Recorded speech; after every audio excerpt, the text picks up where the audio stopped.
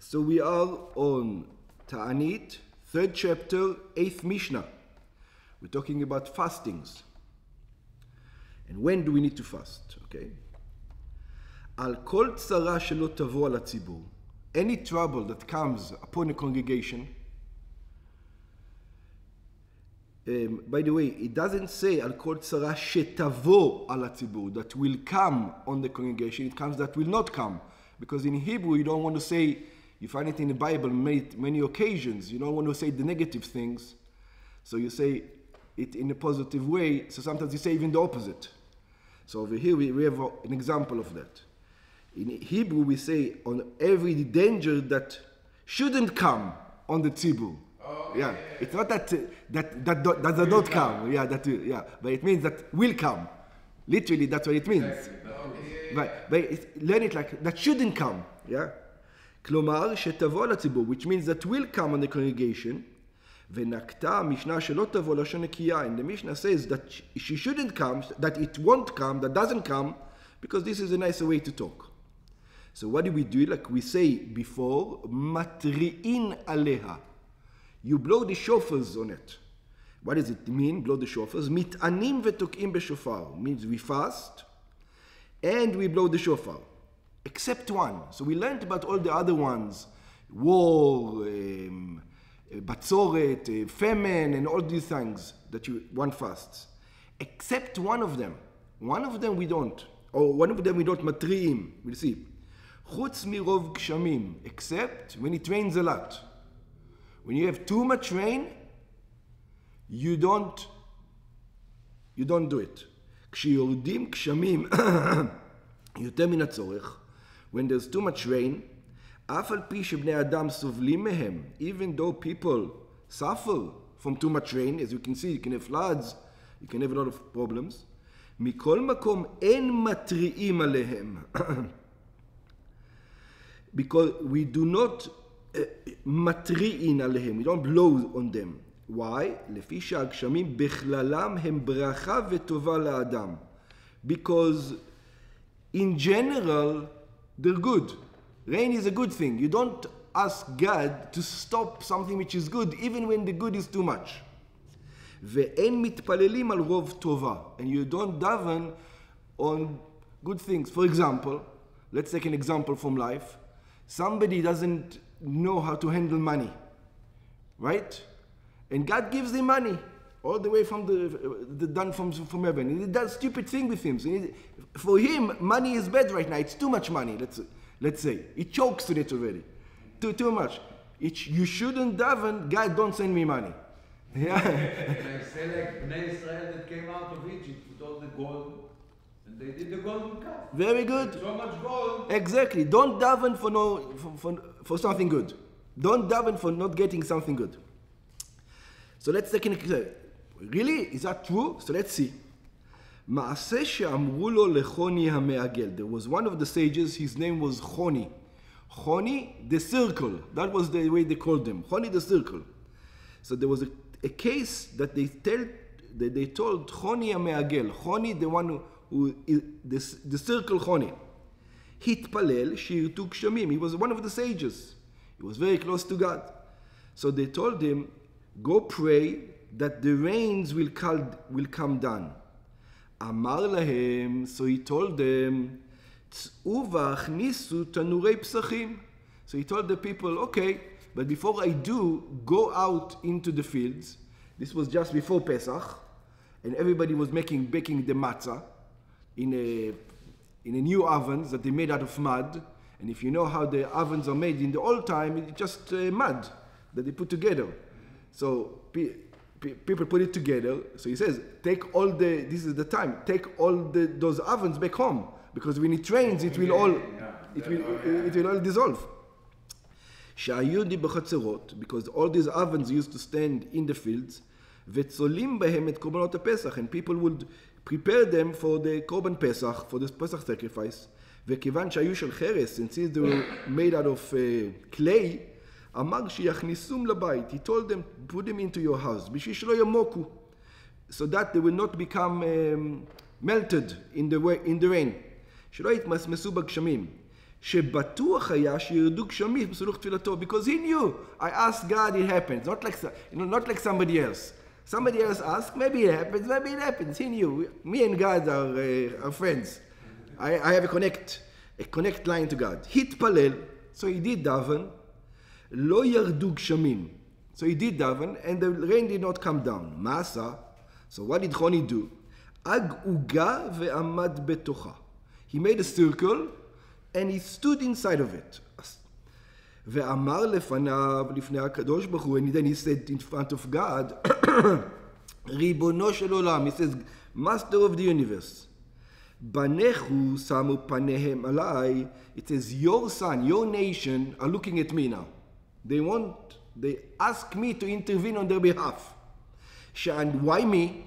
Says every Jewish guy can come and daven. Why me? Because everybody knows. Ani keben bait lefanecha. Me and you have a close connection. I'm with you every day. We talk every day. Other people talk with him once every 6 years. You know, even if they daven every day, real talk we're talking about, right? Nishbani bishmecha. It says, I come to you and see you every day, God. You know our relationship. I make an oath in your name, in your big name, she'eneni zatz mikam. I'm not going to move out of the circle. Ad sheterachem al banecha. Until you're going to have mercy on your nation, on your sons. Hitchilu gshamim menatfim. God says, no, I have no choice. So it started to drizzle. Lirdot tipot tipot. Amar Choni Amagel wasn't happy. He says, לא כך שאלתי. I didn't ask for a drizzle. I asked for rain. לא כך שאלתי, אלא גשמי בורות שיחינו מערות. I ask for rains that are going to fill all the water holes, all the bushes, all the places that holds water. Something that fill out all the water reservoirs. גשמים מרובים שיהיה בהם כדי למלא את הבורות. Enough rain to go into all the water reservoirs. התחילו לירד בזעף. So they started to become stormy. You know, אמר חוני המעגל. So חוני המעגל comes to God and says, לא כך שאלתי. It's חוצפניק. God reads whatever he wants. Says, I didn't ask for that. אלא גשמי רצון. I wanted nice rain. You know what I mean. Why do you play with me? Bracha v'nedava, rains that give blessing, gives charity, do it nice. Yardu ketiknan. So God says, okay, you get good rains. עד שיצאו בישראל מירושלים, להר הבית מבני הגשמים. Until the Jewish people went out from Yerushalayim to Har HaBayit because of the rain. I mean, there was so much rain, everything got flooded. Har HaBayit is tall, so everybody had to walk out all to Yerushalayim. שהמקומות הנמוכים נשטפים מרוב הגשמים. There was so much good rain, but such a long time, like in England, Israel is not England, that everything became flooded until Har HaBayit. ועלו להר הבית שהוא גבוה. And they came up to Har HaBayit, that it is very high. Came up to the temple. באו ואמרו לו, so the Jewish people came and said to Choni, כשם שהתפללת להם שירדו, says the same way you prayed to them that they will come down, כך התפלל שילכו להם. It says, we're not England over here, we cannot have rain for a month, you know, it's a nice rain, but it's a month already of rain, we can't handle this. This is too much. So it says, go daven that God will stop the rain. שיפסיקו בשם. אמר להם, צאו וראו אם נמחת אבן התועים. It says, go out and see if the stone of the wanderers, we're going to explain what the stone of the wanderers is soon, if the stone of the wanderer is still up. I mean, it can still be seen. So what is the stone of the wanderers? אבן גבוהה מאוד הייתה בירושלים. There was a very high stone in ירושלים, שכל מי שהיה מוצא מציאה היה עומד עליה ומכריז. That anybody who found something in the public domain would stand up on the stone and says, I will find a purse. If you tell me signs of which purse you lost, and they match these signs, I'm going to give it to you. So in the 3 regalim, during the 3 holidays, people would go up to that stone from all over Israel. Yeah, and they would it was they didn't have the merchandise there. The guy would hide the merchandise so you can't see it and you can cheat. But you would announce. You would announce what you found. I found a dog. I found a horse. I found a cow. I found whatever money. Yeah. שכל מי שהיה מוצא מציאה היה עומד על המכריז. מציאה מצאתי. He used to announce, I found something. ובאים בעליה, the owners would come, נותנים סימנים, they would have to give signs that it's theirs, ונוטלים אותה. And they would take it. ואותו האבן הייתה נקראת אבן התוהים. And that stone was a famous stone. It was called the stones of the wanderers. שהתוהים ומחפשים אבינתם היו באים לאבן זו. That the people who were wandering around looking for their merchandise that they lost, they would come to the stone. It's like lost and found over here. ויש גורסים, there are those who says, אבן הטוען. It says why it's called אבן הטוען. So before we learned אבן הטועם from the Lashon wonder, people walking around looking for it. Over here it says no, it's not. That's not the root word. The root word is the to'en, like in the litigant. Like a litigant in a court case. You have to prove that it's yours. It's the evan that you have to come over there and prove that it's yours. Different. Yeah, הטוען. שטוענים שם בעניין האבדות. That you are trying to prove your point that this merchandise is yours.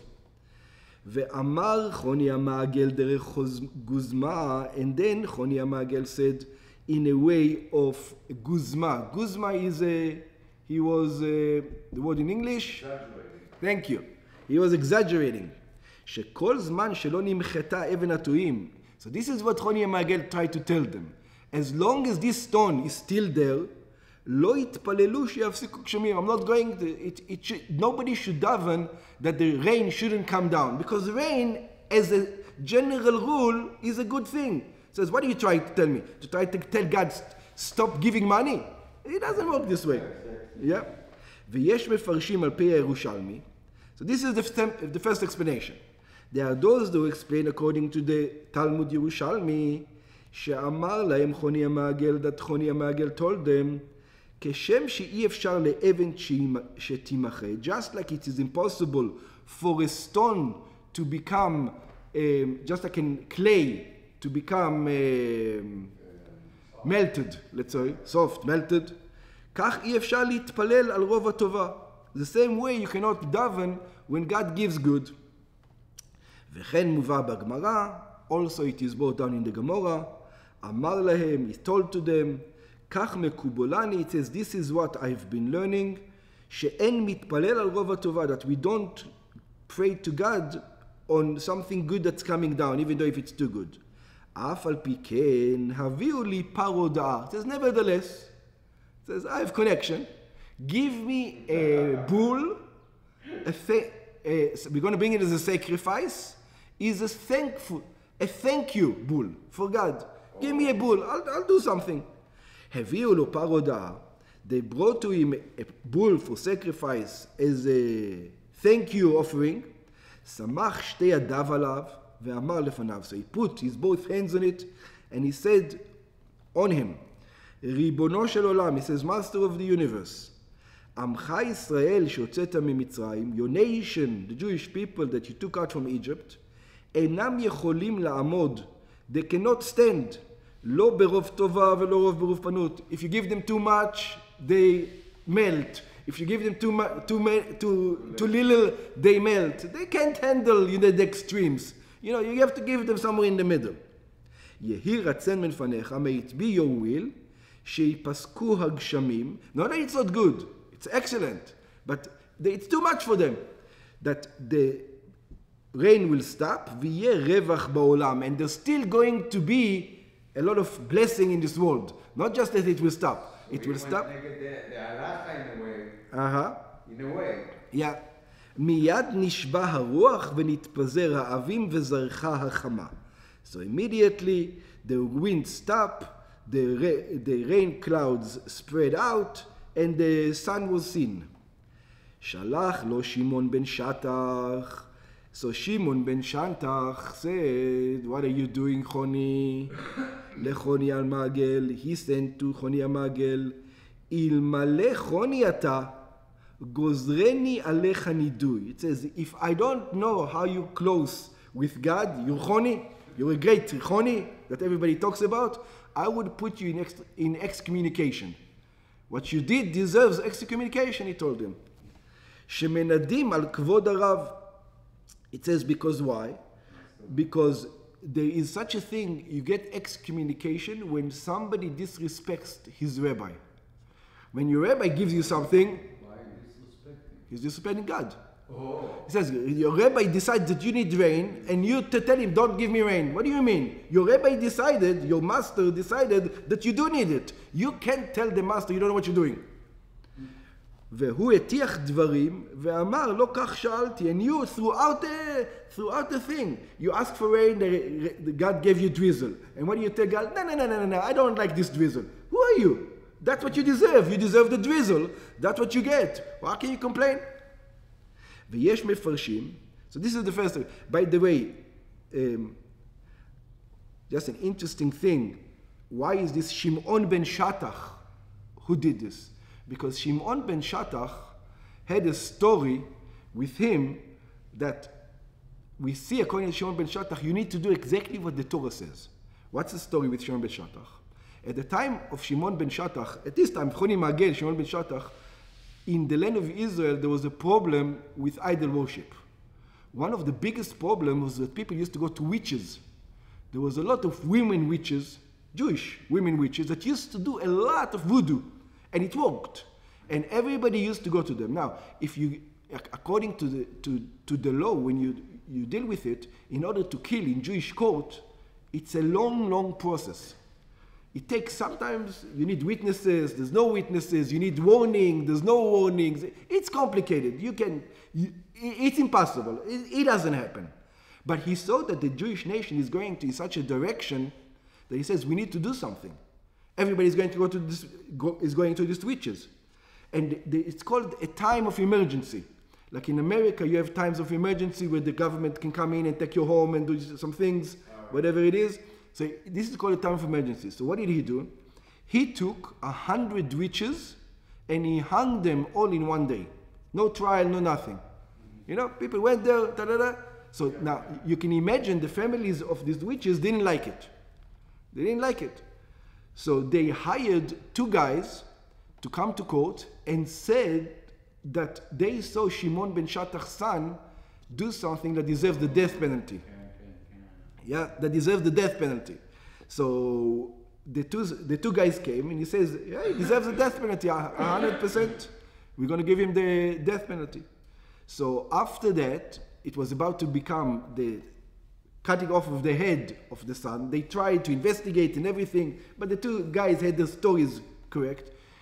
At the day of his, of his death penalty that was supposed to be carried out, one of the guys couldn't take it anymore. He came to court and he says, look, they paid us, we lie, I cannot have it on my conscience to kill this guy. So he was very happy. Now his son is going to go set for free. So his son stood up in court and he reminded the court that a witness that once he said testimony can never take it back. Because if he says he's a liar, if he was a liar then he's established as he's a liar. Therefore you cannot trust his testimony now.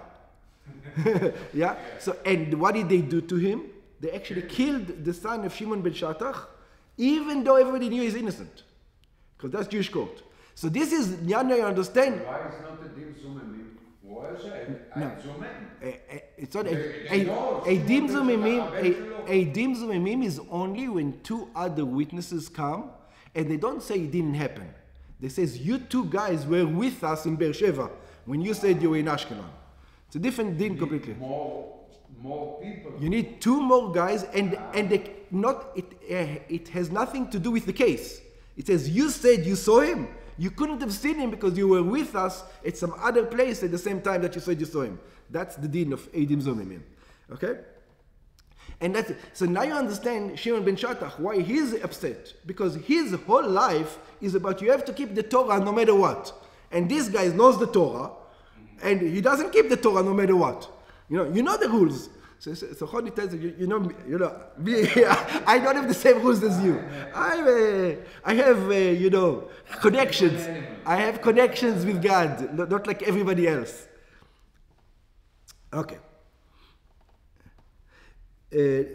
So that's the first explanation. V'yesh mefarshim, there are those who explains why he says you need excommunication.